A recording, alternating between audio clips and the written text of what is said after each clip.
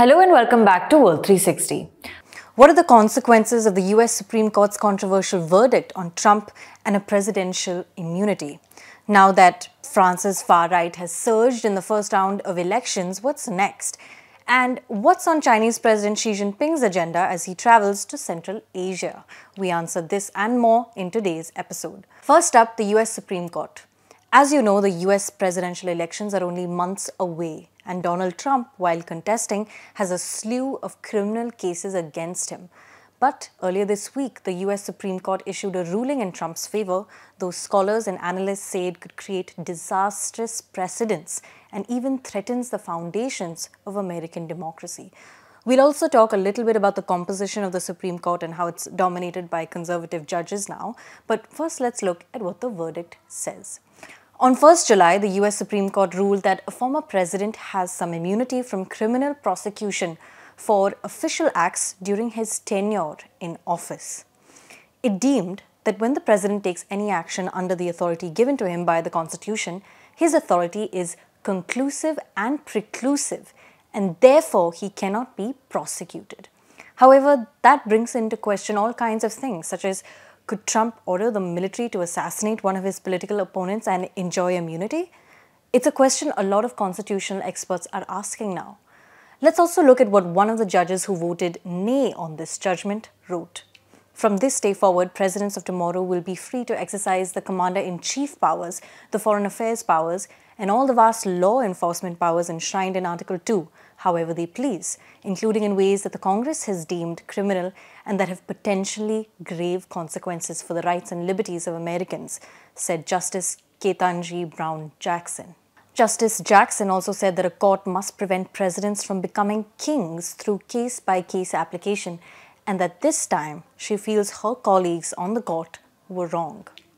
US President Joe Biden, who is still reeling from a disastrous debate performance last week, criticized the Supreme Court's ruling on presidential immunity. At the outset of our nation, it was the character of George Washington, our first president, to define the presidency. He believed power was limited, not absolute, and that power always resides with the people, always. Now, over 200 years later, today's Supreme Court decision, once again, it'll depend on the character of the men and women who hold that presidency that are going to define the limits of the power of the presidency, because the law will no longer do it. I know I will respect the limits of the presidential powers I have for 3.5 years. So in short, experts say this verdict broadens the ambit of presidential immunity and may protect Trump in future cases. Let's not forget that this case was with regard to whether Trump conspired to overturn the results of the 2020 presidential elections by spreading knowingly false claims of election fraud to obstruct the collecting, counting and certifying of the election results. He is also accused of meddling in the counting of votes in Georgia. As for the composition of the US Supreme Court, conservative judges are in the majority. Let's not forget that this was the court that overturned the landmark Roe versus Wade judgment, and therefore changing abortion rights in America forever. For our second topic, we're looking at France's election in which the far right, led by Marine Le Pen, has made considerable gains in the first round of polls.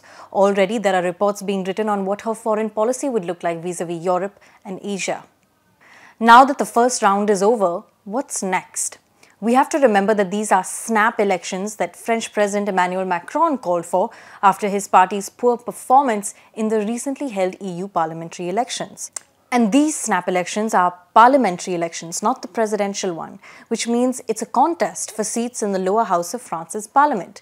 There are 577 seats in France's National Assembly, and Macron's Ensemble alliance has about 244 seats. However, on Sunday, Marine Le Pen's National Rally, or RN Party, won big in the first round of the snap election, winning about 34% of the vote.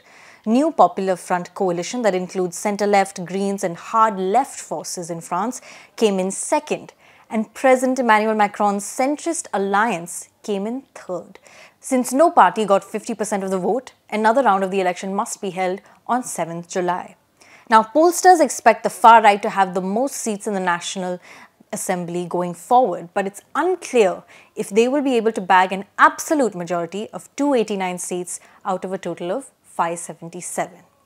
Macron will face a tough time if the far right win the parliamentary elections. In France, the National Assembly has the final say in the lawmaking process over the Senate, and the Senate is currently dominated by, drum roll please, the Conservatives. Though Macron's term only ends in 2027, a weakened French president would have ripple effects on Europe, which is currently facing an ongoing war in Ukraine. For our last topic, we're looking at Chinese President Xi Jinping's trip to Central Asia, where he is visiting Kazakhstan and Tajikistan for high-level talks. Before we get into what Xi Jinping's agenda is there, let's look at the broad picture. Russia's influence in Central Asia has been waning since the Ukraine war, and China seems to have used the advantage of global crises, be it COVID, the Taliban's return to power in Afghanistan, or the Russia-Ukraine war, to expand its influence in this region, which, as you know, is home to many former Soviet republics. So it's definitely a region that scholars are increasingly focusing on because it may prove to be a weak point in the partnership between China and Russia. Vladimir Putin and Xi Jinping may have announced a no-limits partnership in the last few years, but could their overlapping interests in Central Asia cause some friction? Russia has traditionally been viewed by Central Asian countries as a security guarantor for internal stability and against external threats. But after the Ukraine war, Western sanctions on Russia forced these countries to look for alternative routes to export goods to the international market. And China has been very helpful in this regard. Clearly, Beijing is also eyeing the rare earths and lucrative critical minerals located in many of these Central Asian countries.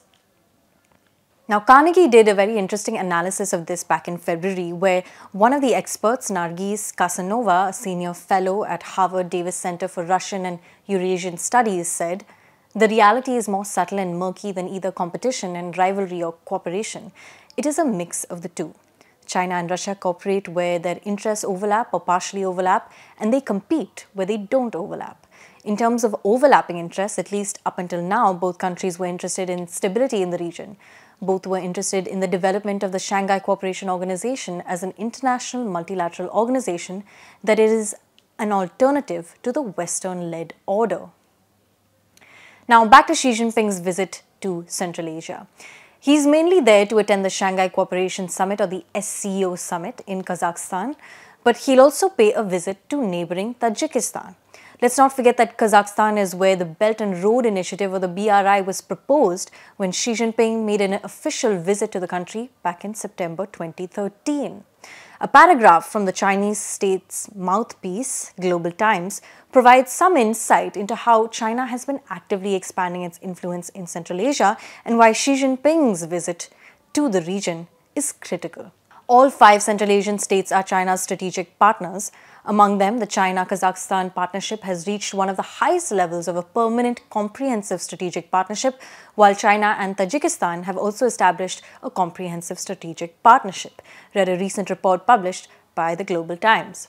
Agreements on more infrastructure connectivity projects could be reached during this visit, including the construction of the Trans-Caspian International Transport Route, or the TITR, also known as the Middle Corridor.